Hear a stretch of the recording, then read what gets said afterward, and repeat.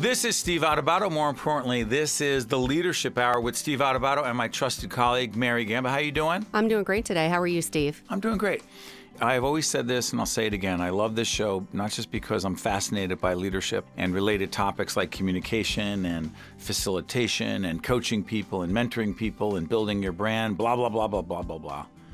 It's because we learn from the smartest, the best people in the industry about these topics. And we're also joined in the studio by our longtime colleague, Laura Van Bloom, who thinks about these things as well. Right, Laura? I sure do, every day. To disclose, Laura heads up all the communication, marketing, branding, social media, and all, frankly, the relationships we have with those who fund our PBS series. Mary, before we were joined by our good friend, Lori Roth over at Prager Metis, one of the top accounting firms around. Tell folks how they can find us. Absolutely. Steve Adubato's Leadership Hour can be found on Facebook at Steve Adubato, PhD. That's Adubato, as well as on Twitter at Steve Adubato.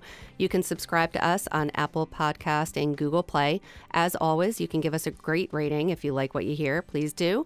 And for more tips and tools, as well as our leadership columns and communication columns, you can visit stand-deliver.com. Also want to thank the folks at East Main Media, our colleague Brian Brodeur. Brian, you doing all right? I'm doing great, Steve. Thank you. It takes a village to make this happen. And we are now pleased to be joined by our friend and colleague Lori A. Roth, Managing Partner, Northeast Region, Prager Metis. That's an accounting firm, is it not?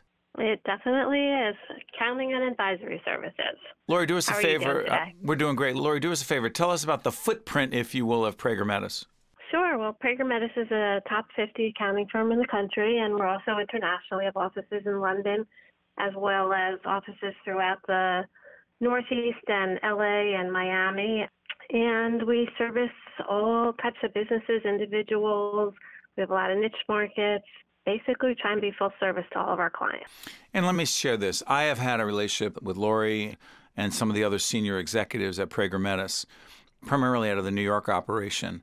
I've done a fair amount of coaching and leadership development, communication coaching in the accounting world, and I've come to know the folks at Prager.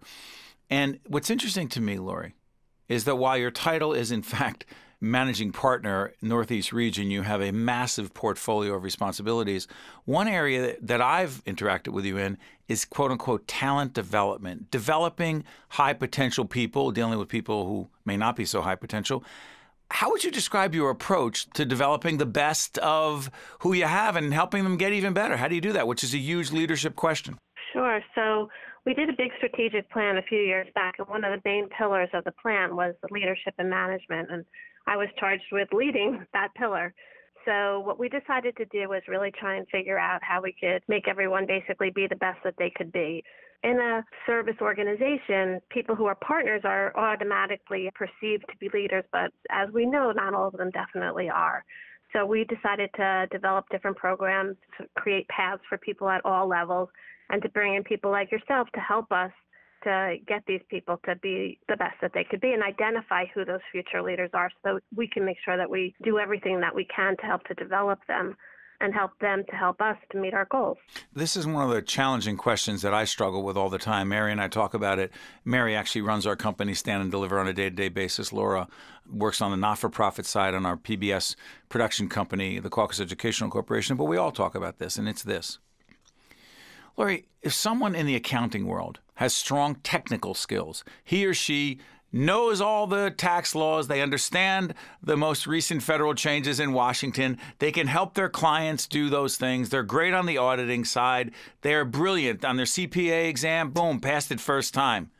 Does that mean they have what it takes to be a truly great leader? Not necessarily. I think we all learn that from experience. They can be maybe a leader in their field, but maybe they can't necessarily be a leader in their business or in their company or make that kind of a contribution. I think, honestly, that great leaders create great leaders, right? So I think everybody has to surround themselves with the right people with the right skill set, and they might have the right skill set to be a top tax person or a top audit person. They might not have the skill set to become a leader of the firm or in the industry. Here's the interesting question.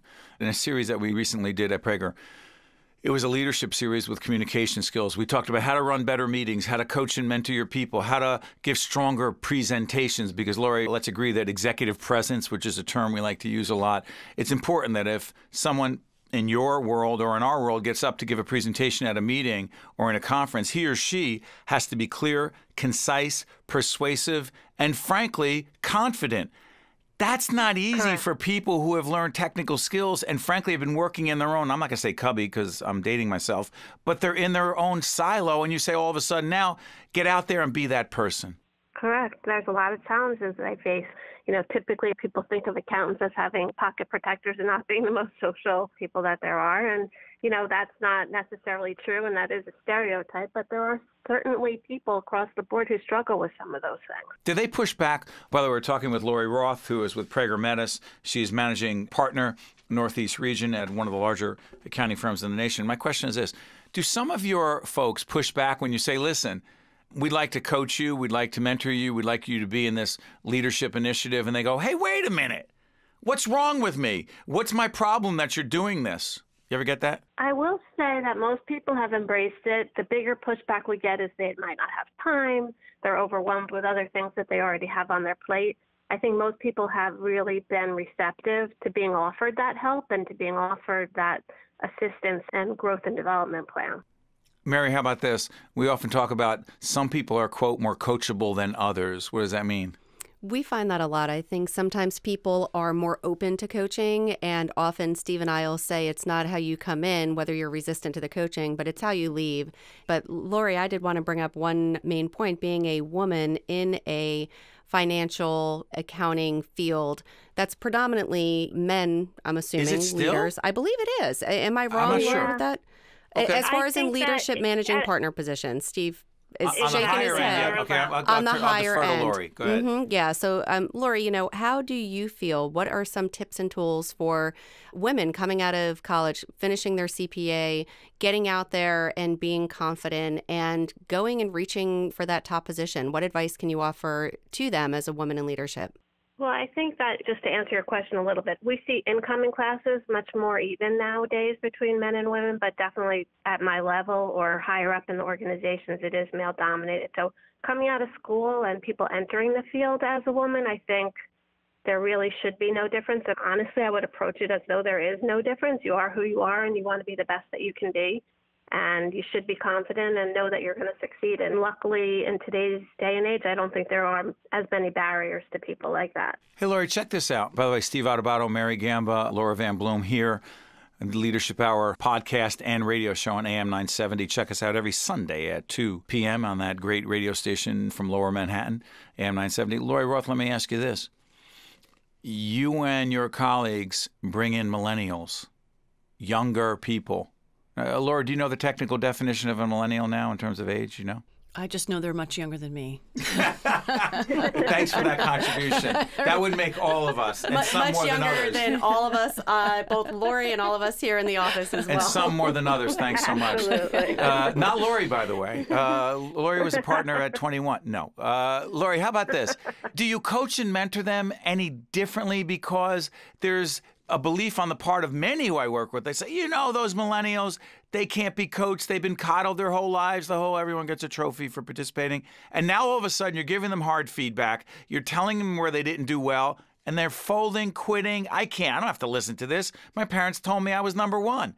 Am I exaggerating? Right. Well, a little bit. I'm definitely doing it a little bit differently, and a lot of our policies and procedures throughout the firm are a little bit different because, quite honestly, we're learning from them, and we have to kind of go with how things are changing, right? So we have things that add flexibility. We've learned that millennials want to have as much kind of one-stop shopping and everything in their work environment. We do a lot of altruistic work. We have a Prager Metis Foundation that's just begun to make contributions to meaningful organizations, and we try and get them involved at an early age and put them on those paths. So some of the changes we've made due to the millennials, I think, have benefited all of us. We have things like dress for your day, so everyone doesn't have to be wearing a suit and tie every day, which is how it was when I started. And we have flexible work hours and things that make everybody's life better. So I think in some ways we have embraced those changes, but I don't think that we train or coach them any differently. I just think we have to be attuned to what their needs are and how to, as I said earlier, make them the best that they can be. I've known Lori long enough to know that she expects nothing less than the standard of excellence for everyone at the firm, regardless of their age. Let me ask you this last question.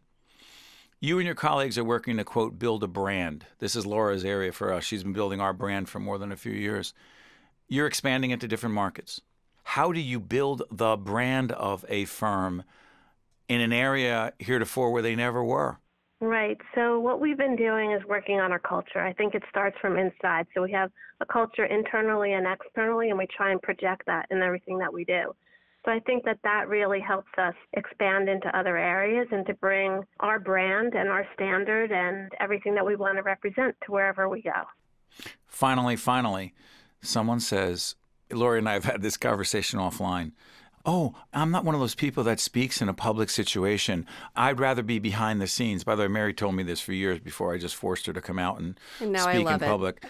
What do you do when someone says, I can't do that? And by the way, you're asking me to sell, to be involved in business development? You know, I signed up to be an accountant. I'm not one of those people. Except in order to be a partner and a leader in any firm, yours or any others, you have to have those skills. How the heck do you deal with that? Well, we partner people up. So we have mentors and we have people that help to guide them. I think that the more confident you are, the easier it is to do those things. So how do you build the confidence? You build the confidence by letting them experience in a situation that they feel more comfortable until they can get to the point where they can branch out and go a little bit outside of their comfort zone, if you will. And eventually, hopefully, that becomes their comfort zone. Well said. Our colleague and friend Lori Roth, who's managing partner, Northeast Region, Prager Metis. Lori, I want to thank you for taking the time. We're taping in the dead of summer. I shouldn't say dead. It's in the heat of summer. It's about 100 degrees. But by the way, I always love when people say, what's your busy season like? And you ask Lori that. She's like, when is it not the busy season? Exactly. So, Lori, I want to thank you for joining us, particularly with your schedule and sharing your insights and perspective on a lot of things. Say hello to everyone at the firm, okay? I will. Thanks a lot. Thanks for your time. Have a great day. This is Steve Adubato. That's Mary Gamba. This is Laura Van Bloom. That's Brian Brodeur. When we come back, I promise we're going to break all this down and try to make sense of what Lori said and also raise some other issues about leadership, communication, and related topics. Steve Adubato, The Leadership Hour. We'll be right back. This is Mary Gamba. If you want more leadership tips and tools, log on to stand-deliver.com. That's stand-deliver.com. This edition of the Steve Adubato Leadership Hour has been made possible by New Jersey Resources. Hey, Mary, why don't you bring us back in for people who are just tuning in? Absolutely. For those just tuning in, we were just listening to Lori Roth. She was managing partner, Northeast Region of Prager Metis. What do you mean, what? She still is. Nothing's happened, right? She is. Just yes, checking. yes. No, she was great. Gave a lot of great tips and tools. And speaking of tips and tools, I will segue beautifully. Please. You can go to our website where you can find free tips and tools via Steve's leadership columns, and that website is stand-deliver.com. You can also find out information about Steve's various books, his most recent, which is Lessons in Leadership, which has a lot of great leadership tools. And also for free, if you want to follow us on Facebook, you can do so at Steve Adubato, PhD. That's Adubato, as well as on Twitter at Steve Adubato. And you can subscribe to our podcast at Apple Podcast, as well as on Google Play. I swear, no more plugging. All right. Okay, Steve Adubato, Adubato. PhD. Let me tell you something. Just because your name is in the title doesn't mean you can be so disrespectful. Laura, let me ask you this. This is Laura Van Bloom, who's the head of marketing communications, promotion, client relations at our not-for-profit company, the Caucus Educational Corporation, which produces programming on a variety of platforms, PBS, FiOS, online, everywhere. Laura, we've had these conversations, me, you, Mary, on a regular basis, about developing coaching, giving feedback to. And I know people say, oh, we kind of heard you talk about that before, Steve. Well, the reason we're talking about it again is because something new will happen every week, every day that challenges my preconceived ideas about how to develop and coach people. But it's my obsession, and I'm not sure I'm doing it, quote unquote, right. Best practices in coaching and mentoring and developing people around you. Your thoughts? Yeah, I think a good leader, kind of what Lori was talking about, sets the culture, sets the tone, creates an environment where people want to excel and want to lead. But a good leader, I think, is truly tested when something goes wrong. You know, we're all... Things happen? Oh, imagine that. You know, we're human. There's always going to be a mistake. Something happens. And I think the big challenge for a strong leader is, how do you handle that? How do you coach through that, and what kind of changes are made on the other end? So we had a situation in our office where a mistake was made, And what you did, which I thought was a good thing to do, is you brought everybody together. This is in one instance where I did the right thing. We marked it down with a little heart. See what happens when you're not in the office. Okay, so She's something happened. Hold on, here's the thing. Something happens, but in our world, that thing that happens winds up on the air. Right. There's a little bit of a difference. Sure. Go It's ahead. got bigger Pick it up. implications. So what was wrong and the mistake manifested itself in a way that others, I'd like to say millions, but we're not the Today Show. There are a high number of people who see it, particularly people who are stakeholders in what we do. They saw it, we saw it, I saw it. I said, wait a minute, that's not right. So there was sort of a two-step process to address that issue. One was you reached out directly to the person who you thought was directly involved with the error. What time? On a Saturday morning. Someone said to me, Steve, why did you send an email before 9 o'clock in the morning on a Saturday to that person and team members? Why didn't you, quote, wait till regular work hours Monday? You say? There's no more regular work hours. What? There are no more regular work hours. It was a weekend. Now, the person has the option to whether or not they want to respond to you. But I think if there's something happening and you want to shoot it out there, then you do that. But I do By think... the way, our programs are on the weekends. We should say that. Yeah, right. So you say, but I do think that people have the option to respond. Now, in our culture, what we have said is at least acknowledge it. Got your email. We'll talk about it first thing Monday morning if that's going to be appropriate. So I think in all cases, you need to acknowledge it. But I also think the reality is in today's world, no one works 9 to 5 anymore. So where's the coaching? Where's the coaching? Where's the feedback?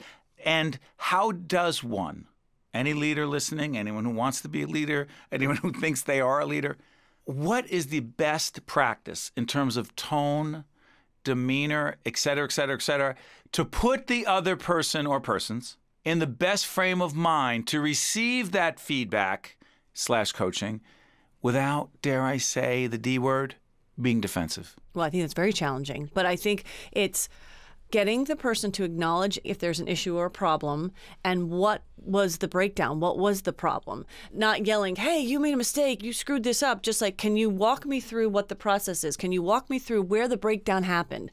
And why did that breakdown happen? And how do we change it moving forward? So, you know, people are emotional and people might get upset about things. But I think the better approach is to actually have the person acknowledge what the problem is and come up with the solution and themselves. What happens, Mary? No one's going to disagree with anything Laura Van Bloom just said. Correct. My obsession, as you know, is when the other person or persons do not, quote, accept responsibility. By the way, this is true in Washington. This is true in the White House. It's true in Congress. It's true in the State House in New Jersey. It's true in corporations all across this nation. It's true in not-for-profits. It's true in schools. Both of you have young people, otherwise known as sons, who are in school. How often do you see principals, superintendents, teachers, quote, taking responsibility as opposed to, it's very complicated. There was a miscommunication. There were many people involved, which means no one takes responsibility. When that happens as a leader and there is no responsibility taken, I am literally banging my head against the wall saying I can't move forward, we can't move forward until that first step happens. Am I right that you think I'm obsessed in an unhealthy way about that? Yes and no. It's yes not about me no. because I'm not the only one. Right. And one thing that I have learned in our time together is, number one, when a mistake is made, of course, as a leader, you need to address the issue. You need to be immediate, say what the issue is. On the receiving side, if I'm the one that made the mistake. How about if you don't think you made a mistake? Well, sometimes you and I have agreed to disagree in those situations, and that should not be the norm. Most often, if you're calling something out or if any leader is calling something out, Yeah, take it away from me and anyone. Right. What about if it's self-evident, it's black and white, everyone sees it right there? Absolutely. You need to own it. In that moment, you need to say, I made a mistake. It was an oversight. This is specifically what I did wrong. Here is what I am specifically going to do by when in order to fix it, so this way it doesn't happen again. Those are the most important things when a mistake is made. Laura, why do you think that is? Laura Van Bloom, Mary Gamba, Steve Adubato, Brian Brodeur, The Leadership Hour. Why do you think it's so hard for so many, including teenagers, between the four of us? We have a lot of kids. We have 3 teenage boys right now. I don't know about you, but I have a hard time getting a 14 and a 16-year-old to, quote unquote, accept responsibility. And when someone's 26, 36, 46, 56, I don't find it much easier. I think it's part of human nature is people don't want to be wrong. I didn't make a mistake. I'm right all the time. Or it was complicated. Yeah, right. And especially teenagers, because they're just going to buck the system and go against their parents. But in a workplace, I think a lot of times people think if I make a mistake, I look weak. If I make a mistake, I look lesser than. Versus if you step up and own a mistake and say, this is what I'm going to do different the next time, you'll get 10 times more respect. Versus, oh, no, couldn't do it. It was complicated. No, You've done it. I don't want to say 10 times because that would make it sound like it. Put it this 10 way. times today. No. You've done it. Mary Gamba and Laura Van Bloom and I have many times said, not just privately, but in emails to each other, face-to-face with each other. And I'm not saying, oh, look at us, we're great. But here's the question. If we create a culture where we are owning our mistakes, saying, my bad, this is what I did wrong, this is why it's not okay, and this is what I'm going to do moving forward. In my kooky head, I keep thinking, when Lori Roth was talking about creating a culture, in my mind, that creates a culture of having others on the team, everyone on the team say, wait a minute, they're doing it. Why not us? It's okay to make a mistake as long as you own it.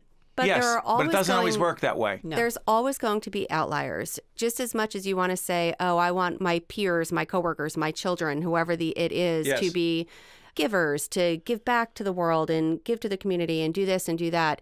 Wanting somebody to act a certain way and respond a certain way can only go so far. Certain people are not coachable because, frankly, they believe that they are right. They believe that this is how I am, take it or leave it. So I do believe that if In you the have face of an obvious problem? Yeah. Again, we keep going back to this, but for anybody tuning in for the first time, you and I have worked together for 19 years. It is not common in our organization, but through the years, we've come across people who are just that. They resist admitting mistakes. For better or for worse, they are going to go to their grave and say, yeah, you want to know what? That did happen. However, here's why it happened. And they're explaining, but you never hear it was Right. on me. Here's my question. Do they know it? Do they know that they are not taking responsibility? Yes. Or do they not even know? You ever think you don't know what you don't know? Nope. So you think that many people, if not most, actually know it was on them, Yep. but are incapable and or yeah. unwilling to say it. Laura, you say? Yeah, I think so. I mean, if you've screwed up, you know you've screwed up. Exactly. And you may eventually convince yourself that it really wasn't your fault because he said, she said, whatever.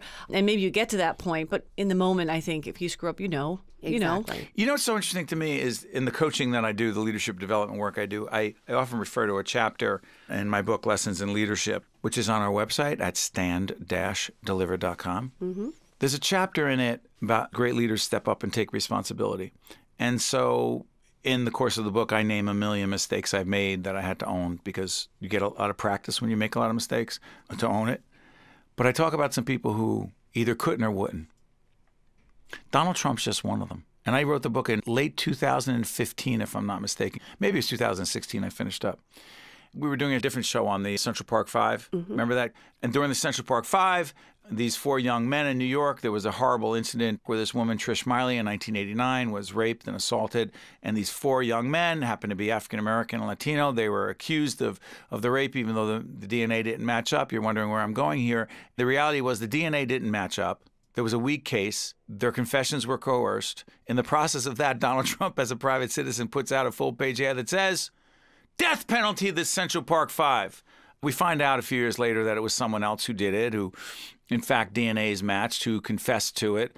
And I thought, can you take responsibility for putting out a full-page ad calling for the death penalty for five young men who are innocent? No, I'm not doing that. I'm not apologizing for anything. It's not just about apologizing. It's the responsibility thing. I also wrote about Hillary Clinton saying, what emails? I don't even know what you're talking about in the 2016 presidential election. Something happened. Somebody took my I didn't know this. Oh, the BlackBerry did that. I had no idea. Someone else was in control of it. Baloney. You were sending private emails that were on a government server that wasn't secure. You did it. Point being, what the heck can we expect from those who we work with and our children when, in fact, the most public leaders refuse and or are incapable of, quote, owning it? Or apples and oranges, Laura Van Bloom. You're absolutely right. People in public office are setting an example for a lot of young minds. And corporate leaders. Yeah, and what's okay and what's not okay and what you can get away with and shoot your mouth off and say whatever you want with no backing behind it. Or hurt other people in the process and say it wasn't me. Right.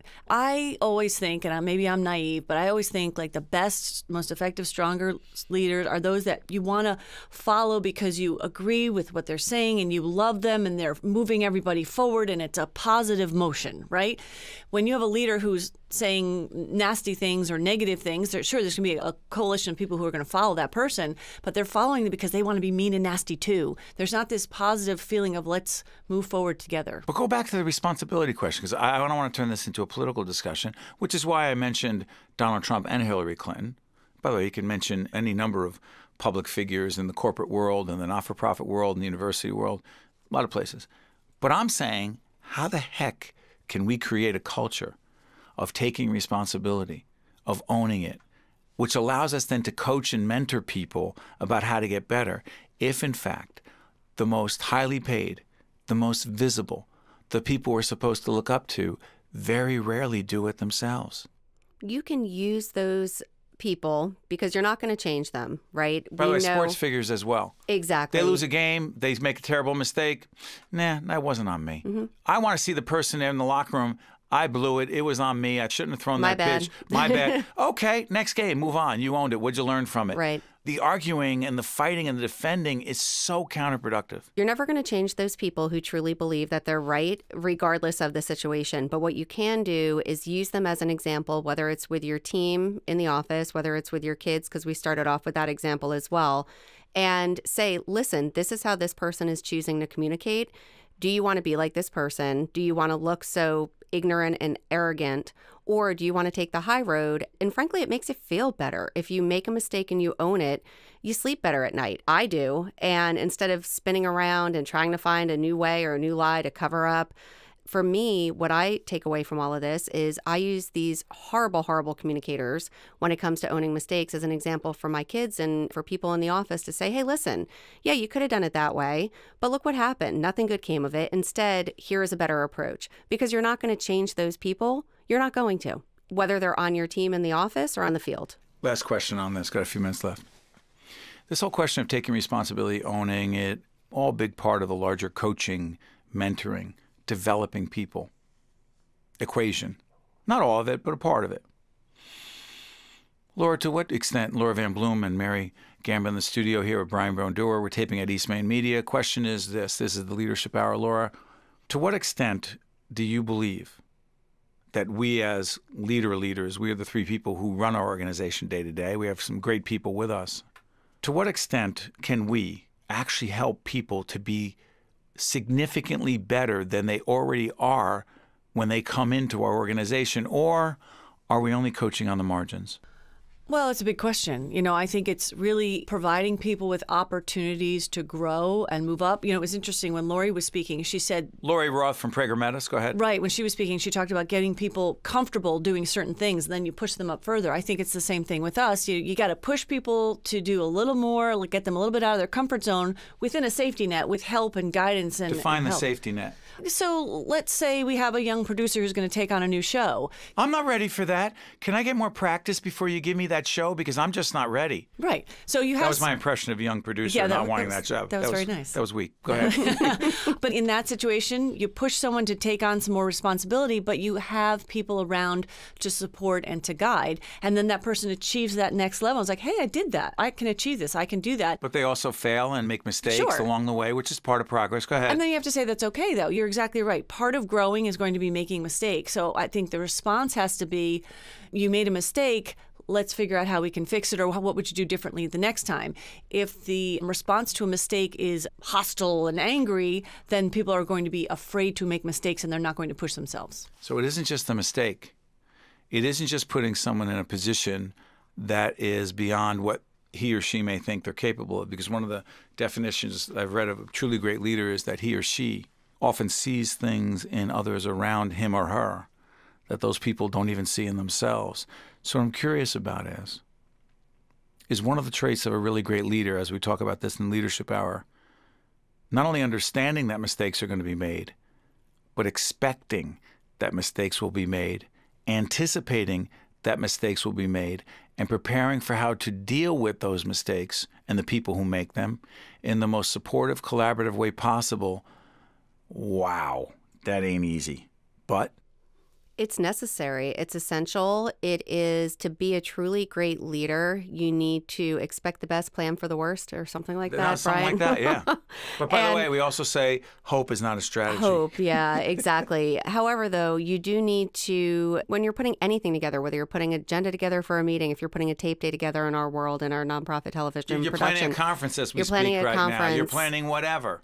Anything could go wrong, so you need to anticipate it. And when it does, you need to own it. And I just can't, drive that home enough that you need to own it.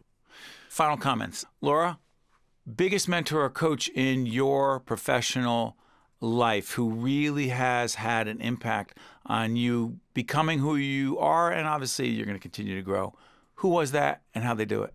He was a senior account guy at an ad agency that I worked for, and he allowed me to make mistakes. Like, he would push Everything me. we just said? Yeah, like he would push me to do things or speak up in meetings or things like that. Like, share my opinion was really his push for me because I tended to be more quiet. What did it do for you? Well, it gave me more confidence because I was afraid. But when I did it and I got a positive response, it's like, positive reinforcement. You do it enough times and then you feel confident. So that one person really helped, I guess, instill confidence in me to break out of my shell a little bit. Good stuff. By the way, Mary, I already know who it is. It's you. So I have to ask you. That was a layup. It was a layup, so I slam dunked it. If that's By the way, Mary's up for a raise. Go ahead. I'm sorry. No, I want to turn the tables. I don't think I've ever asked you this question before. Who was your mentor?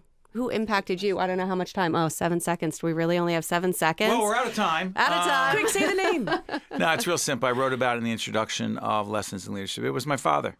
And it wasn't just what I learned from him on the upside.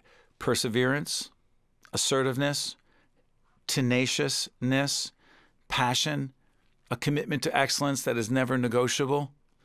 But I also learned from him a whole range of leadership and communication techniques. He didn't call them that. He just called it, it's what I do, that I absolutely have worked many years to try to undo. Being overly aggressive, being blame-oriented, not letting things go when I should let them go, taking situations that happen that could be easily fixed and making a, quote, mountain out of a molehill. I did it just last week. And a whole bunch of other stuff. And also, my father would often ridicule people in a public situation to the point where it became personal.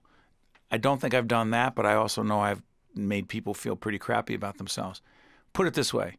The most influential person in terms of my communication and leadership style is my father, not just because I went, I want to be like that. It's because I learned some really positive things and I learned what I didn't want to be. So by far, he's the one. So I'm going to therapy after today. And I thought that's what we were doing right now, Steve. This is Leadership Hour with Steve Adubato and Mary Gamba, contributing commentator today, Laura Van Bloom. Hey, give Laura feedback. How did she do today? You did great. You did great. Thanks. Oh, really? That's it? Okay. Yeah, well, okay. I know we're out of time. Okay. Well, Laura We'll talk will more get off some the additional air. feedback from Mary and I that she'll gladly accept. Laura, you want to say anything? You didn't even want to come in here today. I had a great time. This was awesome. It is. And by the way, more importantly, we hope that you listening at home, your podcast on AM 970, you had a great time as well. I'm Steve Adubato. This has been the Leadership Hour with me and my colleague, Mary Gamba. Thank you. Check it out next time. See you then. This is Mary Gamba. Stay tuned. We'll be right back with State of Affairs with Steve Adubato, where we look at the most pressing issues facing the state of New Jersey. This edition of the Steve Adubato Leadership Hour has been made possible by New Jersey Resources. Hi, I'm Tim Sullivan. At the New Jersey Economic Development Authority, we work to drive New Jersey's economic growth and innovation to help build stronger communities within the state. That's why we're proud to support programming produced by the Caucus Educational Corporation. Funding for this edition of State of Affairs with Steve Adubato has been provided by Seton Hall University. Come see what great minds can do. Valley Bank. The New Jersey Economic Development Authority. Hackensack Meridian Health. NJM Insurance Group. Choose New Jersey. Our mission is attracting companies to the Garden State. And by ADP, a comprehensive provider of human resources technology and services. Promotional support provided by Meadowlands Chamber, building connections, driving business growth. And by NJ Biz, all business, all New Jersey.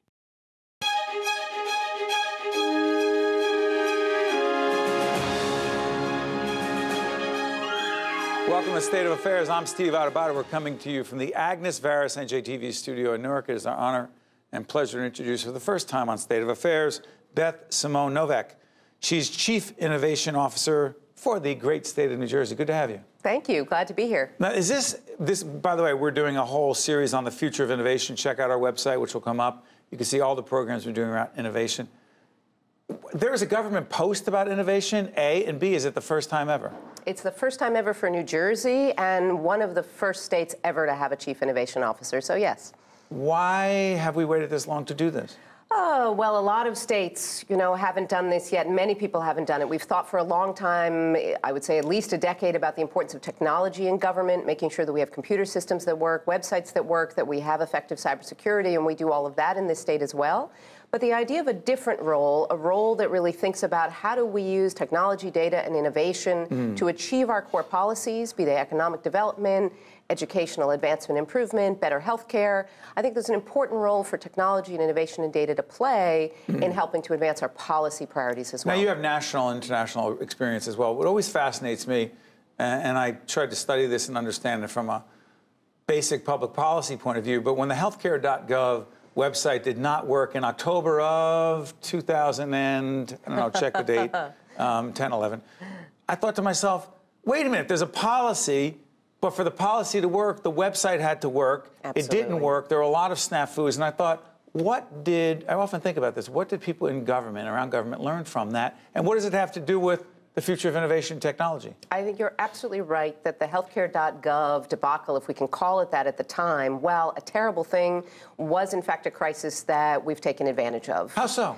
Well, of course, we saw at that point that you can't think about technology as an afterthought. You can't wonder about how do we write the legislation and then only later think about how do we implement it in practice. You need to have the lawyers and the technologists, the data scientists and the policy people sitting down side by side at the same time to talk about how do we use these new tools that are available to us to actually implement the intent of our legislation, first of all.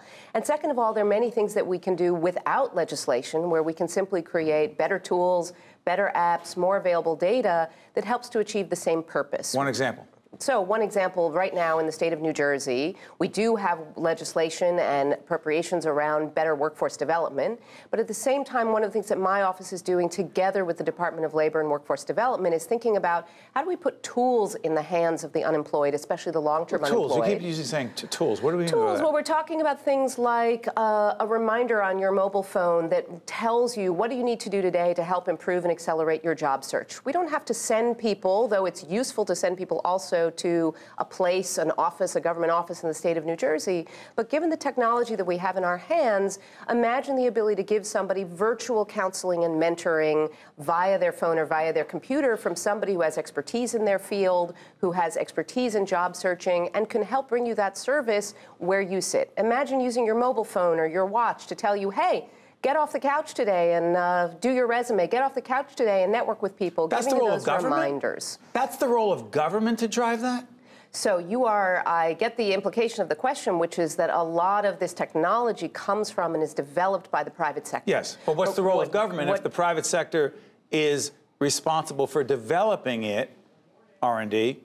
The role of government is? So the role of government is, I think, a number of things. Number one, making sure that these tools are accessible and affordable to everybody, not just affordable to the people. That's a policy question. It's a policy question. It's a practical question, Economic which question. is if I'm a software company, I may be interested in selling my tools to the people who can most afford to buy them or watch my advertising.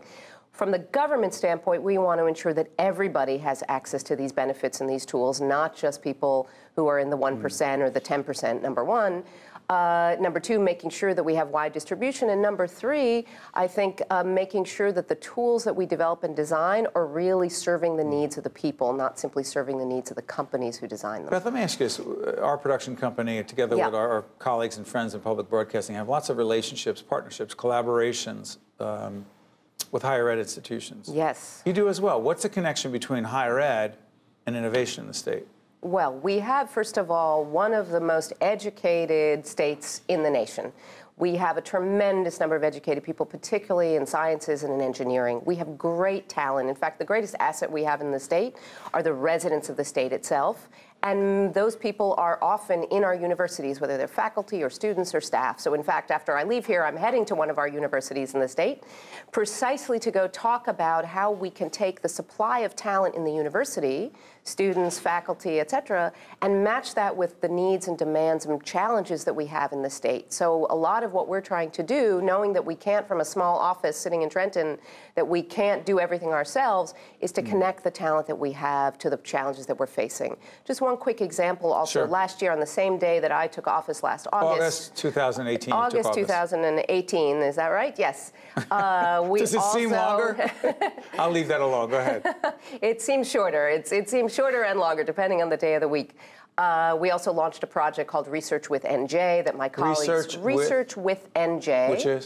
Which is a catalog, essentially, beginning to be all of, not there yet, but a large number of faculty experts, academic experts across the universities of the state, in an effort to give greater access for companies, for government, and for universities themselves to that talent across universities. So whether I'm a professor working on, let's say, smart cities that wants to find colleagues to collaborate with to apply for a grant across universities, or I'm a company looking for a faculty expert, the idea is to use technology to make that expertise more accessible and more available. And that's some of what my office does, is try to go around to our universities and to link the talent that we have, the very innovative talent, and match that to opportunities. There is a program called the New Jersey Innovation Skills Accelerator. Is that what it is? Training program? I mean, it's got a long title.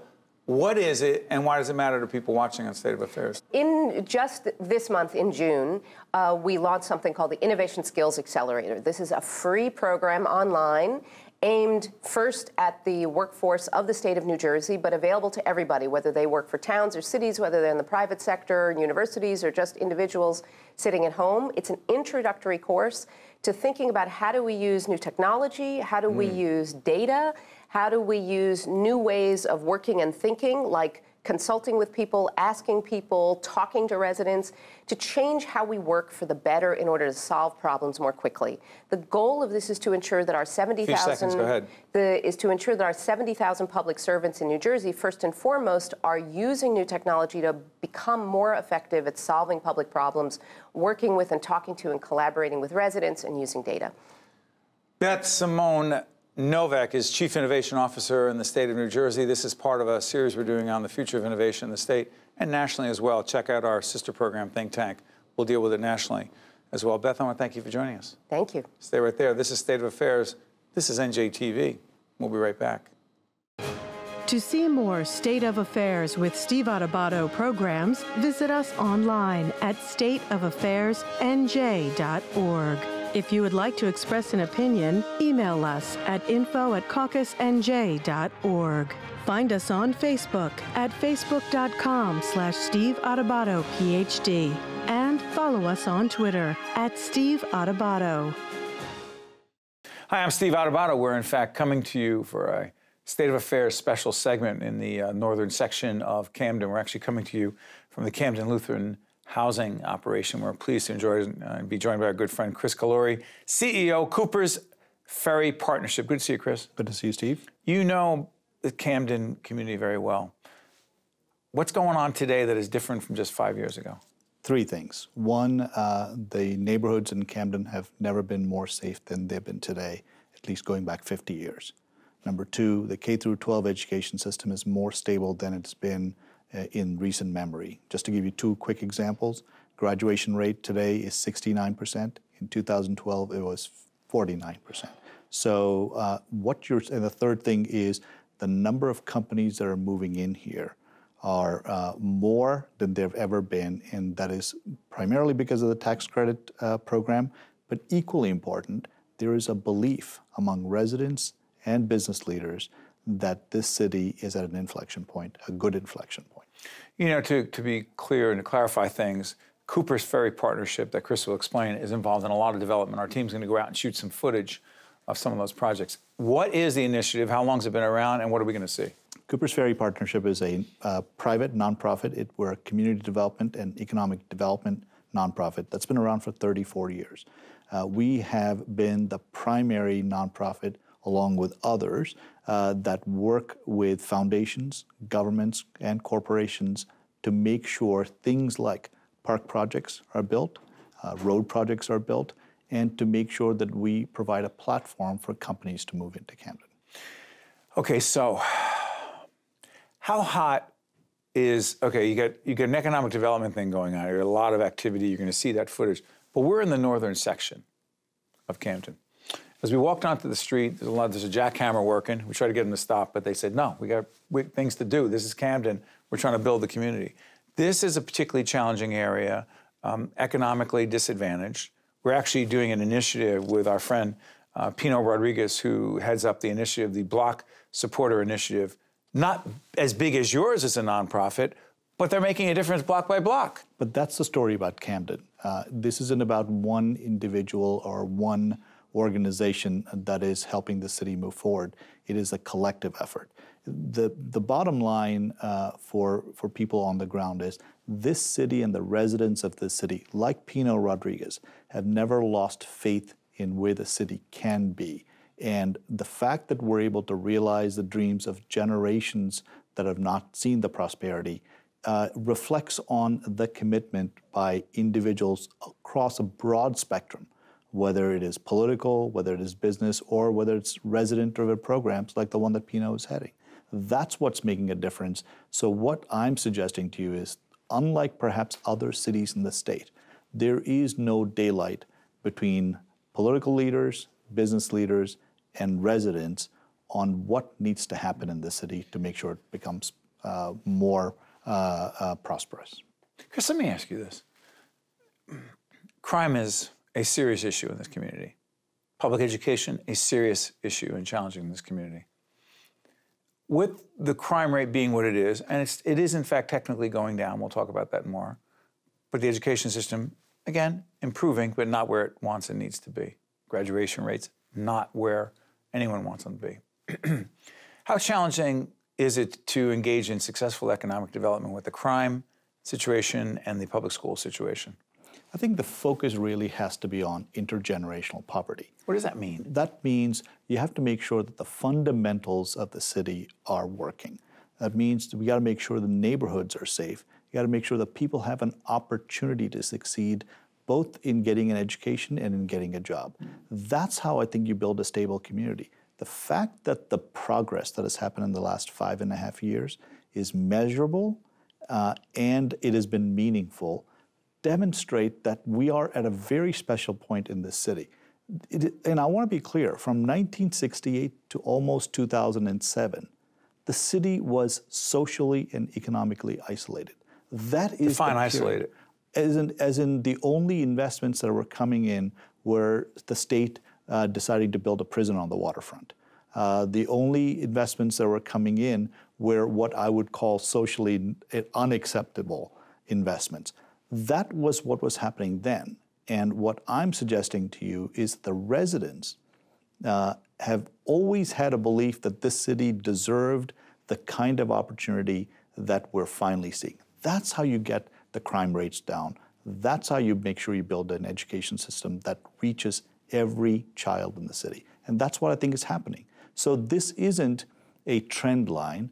This is an absolute data-driven analysis that points to objectively where the city is today and where it's going. So you speak about where it's going, Kris. You know the city better than most. 5 to 10 years from now, describe Camden. I think. And by the way, Camden has lots of different communities. That's right. Describe Camden in its totality 5 to 10 years from now. So I think 5 to 10 years from now, two things are going to happen. One is the state currently subsidizes most of the city and the school district to the tune of 75 to 80%.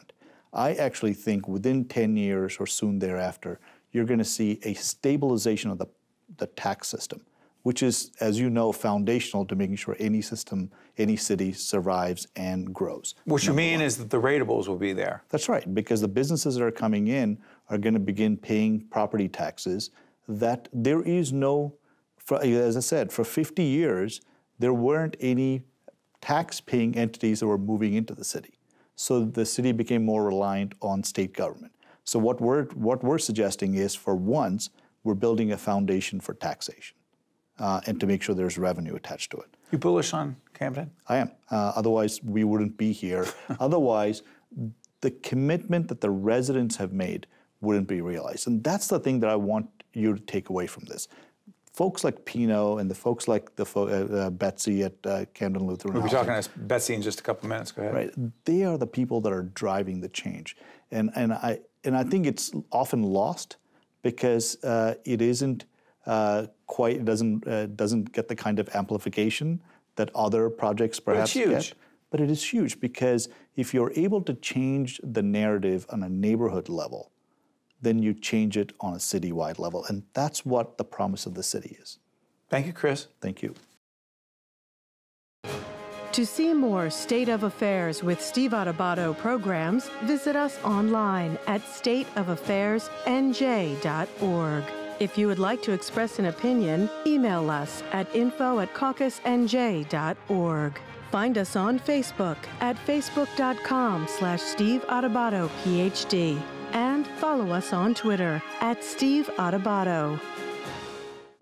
Once again, we're joined by our good friend Carlos Rodriguez, President, CEO, Community Food Bank of New Jersey. Tell folks, Carlos, what the food bank is and why it matters so much. Well, the food bank is the primary fighter against hunger throughout New Jersey, and we're doing it two ways. First, making sure that we can take care of that immediate need for food, but also looking and trying to solve why that need exists in the first place. So let's do this. We're doing this program in the summer of 2019. Summer hunger is? Summer hunger is over 400,000 children in our state that rely on school meals, whether it be breakfast or lunch, and during the summer, those meals are gone. So families are working hard, not having that school breakfast or school lunch that they relied on or counted on during the school year, and now have to fend for themselves during the summer. The impact is, you know, our response is more of 100,000 meals every summer that we're helping to produce and creating awareness around where those meals can exist in areas of high need. You know, and I'm curious, you and I were talking right before we got on the air, that, and by the way, we're involved in a public awareness initiative with the Community Food Bank to talk about food insecurity and related issues.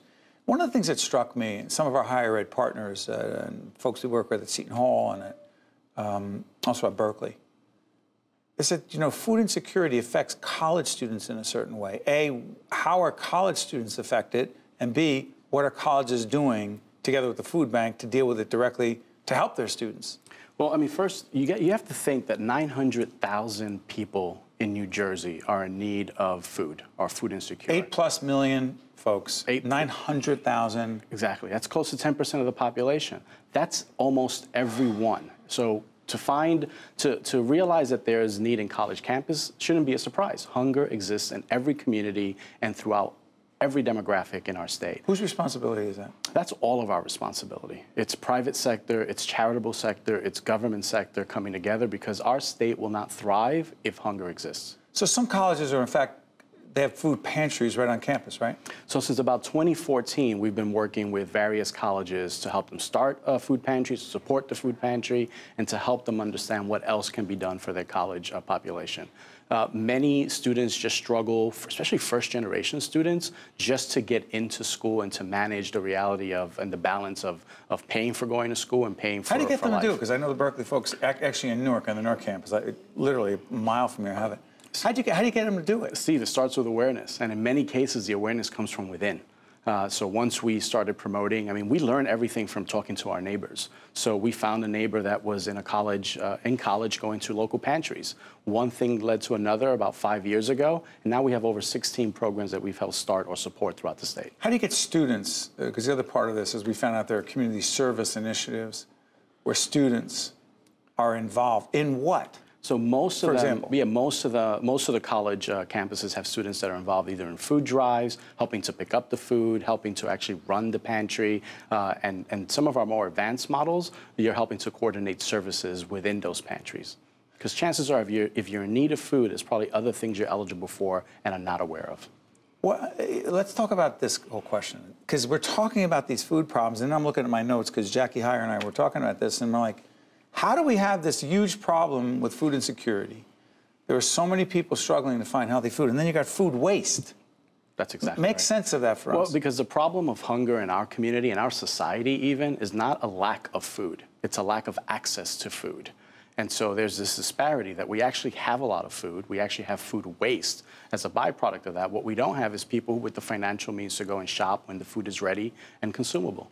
So one of the things that we do is make sure, and we've been in this business for over 45 years, the anti-food waste business, making sure that before food becomes waste, we can rescue it and we can put it in the hands of our New Jerseyans who need it most. You know, you're a nonprofit, we're a nonprofit, NJTV is a nonprofit, but we have to run lean, right? We have to raise money all the time.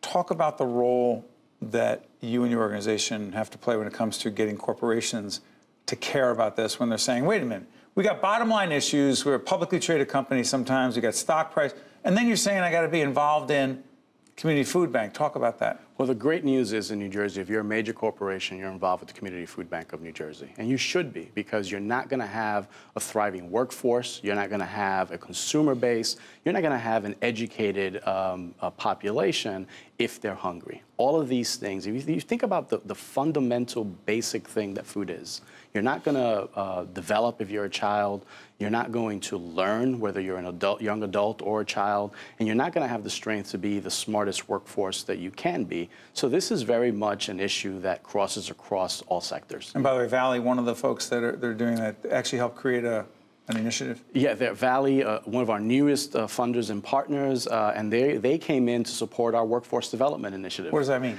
That is, we have a 15-week program where we teach adults life skills and culinary arts while they're learning, and then they get job placement. And while they do that, they help us prepare the meals for the after-school programs and the summer meals programs we spoke about. Because how does what we're describing right now and other initiatives actually help the quote-unquote root causes of hunger and food insecurity? Well, our workforce development piece is clear. So we're not just providing the food, we're doing the proverbial teach you how to fish. And then, with job placement rates is over 90%, the impact is big, not only for the individual, but for the community as well. The other thing that we do is we connect families with resources. So SNAP outreach is something that Tell folks, SNAP is the SNAP is formerly known as food stamps, right? That's the easiest way to describe it. And so many working families and individuals are eligible and don't know that they're eligible because it's primarily designed for working families. But when you fall in need, all of a sudden, the last thing you think is that program is for you. Before I let you out here, we talked about the problem on college campuses and other places. Young children. We have a serious initiative called Right from the Start NJ that looks at infants and toddlers and the challenges they have, the things they need. How do these issues affect that population? By the way, put up the Right from the Start NJ. Here, team's already 6 steps ahead. Go ahead. So 1 in 7 children suffer from food insecurity in New Jersey. In counties like Atlantic, Cape May, and Cumberland, it's as high as 1 in 5 children don't know where the next meal is coming from. So if you think about a child who goes to school on an empty stomach or wakes up on an empty stomach. How can he or she learn? Well, exactly right. And how do they develop during those early developmental years? So it's a critical part. It's really the fuel that helps us grow, that helps us be as productive individuals in our society. And we all have a vested interest in that. A few seconds left. Do you sense, Cos, that we're more committed, we care more than we have in the past about these issues? I'm hopeful. I am absolutely hopeful. We have commitments from the private sectors, from individuals, and now from the government sector. We have renewed interest. Very proud to be working with our legislature and our governor on a slate of bills that are comprehensive in their approach and making sure that there's funding available. But there's a lot of work to do. Absolutely, and there's also a lot of programming to be done on this. Carlos will be back in late 2019. Give us an update. Talk about those legislative initiatives.